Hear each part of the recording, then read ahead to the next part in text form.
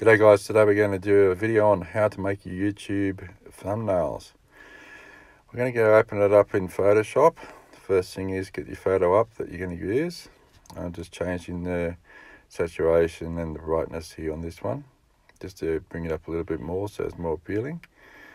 And basically we're going to go into layers, and we're going to duplicate the layer. Going to work with the top layer here, the back layer, with the layer underneath, the background now, we're going to turn it off so we can work with the top layer. Get the magic wand tool and start selecting the background around the face and delete. I think on the Mac it's Control X, and I'm not too sure on IBM Windows what the thing is, but delete anyway. So I'm just changing the saturation again and the lightness. Let's make it a little bit more appealing. There's two ways of getting rid of the background. One is to use the magic wand tool, which is the best. The other way is to use the eraser tool. Now I'm just using the eraser tool here just to show you what it's like. You have to use a nice fine little brush to get it, otherwise it's just not going to be a nice clean cut, especially when you use the stroke for the background.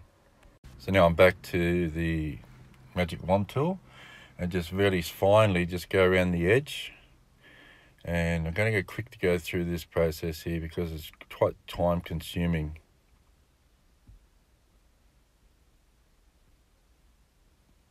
There we are, going right through it quickly.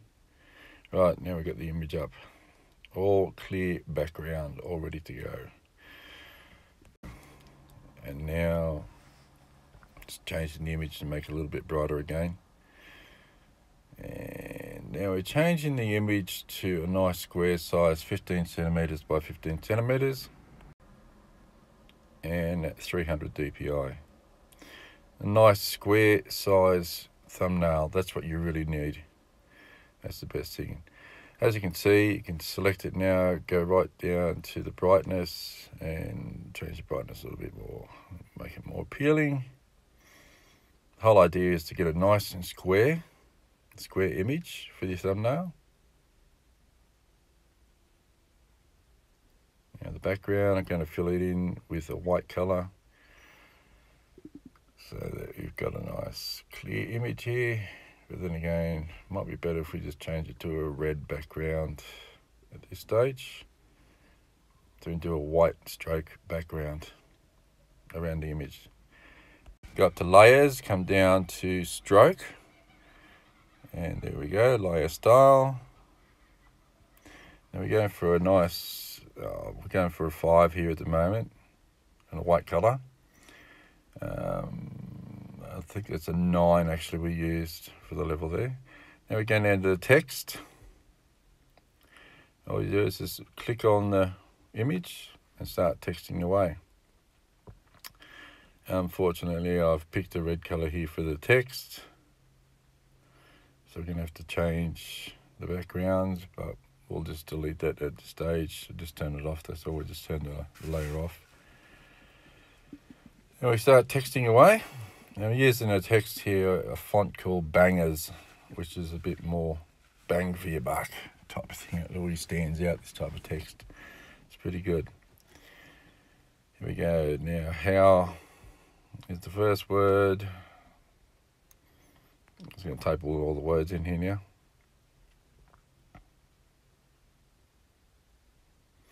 Now the main thing is when you're doing a YouTube thumbnail is to make it nice and bright and vibrant. That way it's really appealing to the eye, especially when people are looking down a list of videos, and to see a nice bright, really out there, standing out there type of thumb, it's kind of appealing. In the background we're going to have to change to black now because we've got the red writing. Still it looks pretty good. Of course I got my image, which has got that straight white background, which really stands out well with the black background. Now I think we might do the same thing, might do the stroke as well for the lettering. We're going to resize the lettering first by just clicking on the X tool at the top of the tools on the left hand side there, so you can just maneuver, change around whatever you want to do with any image or text.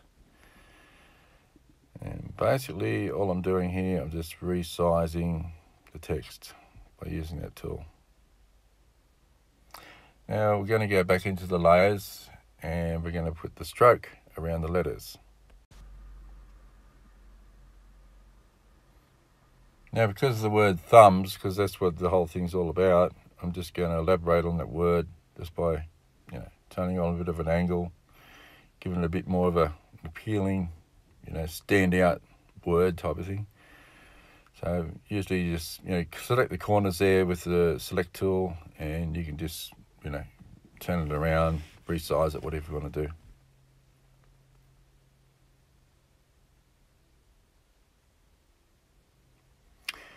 You're going down to the stroke and give it a nice white background. Going to select a nice size 9, I think, on this one.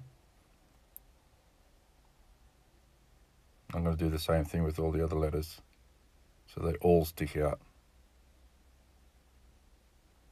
White, size 9. There we go. Same for the next one.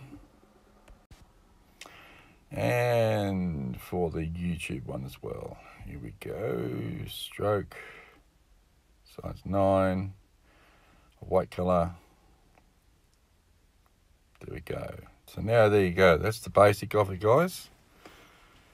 You can stop from there, or else, change whatever you want. I'm just going to change the thumbs one to a yellow colour. I'll try blue first. No, that's no good. I might go to a yellow. Yeah, it kind of stands out a bit more. So there we go. Nice and vibrant and bright. This is what we want. Nice square size too. So it really stands out. And the thumb's a little bit too much of an angle there, so I'm just going to go back a little bit further. So as you can see, it's all coming together now. And with Photoshop, the beauty of it is that you can use that select tool. There's different layers, and you can select things, resize them, change them, put them in different positions. And that's the magic of Photoshop. It's a great tool to use. As you can see here, as usual, there's always a little tiny bit that you didn't get a good clean cut on. So the little dot there, the little white dot, I'm just going around it just to select the image part there, just to get rid of it with the magic wand tool. And there we go, guys. That's basically how to do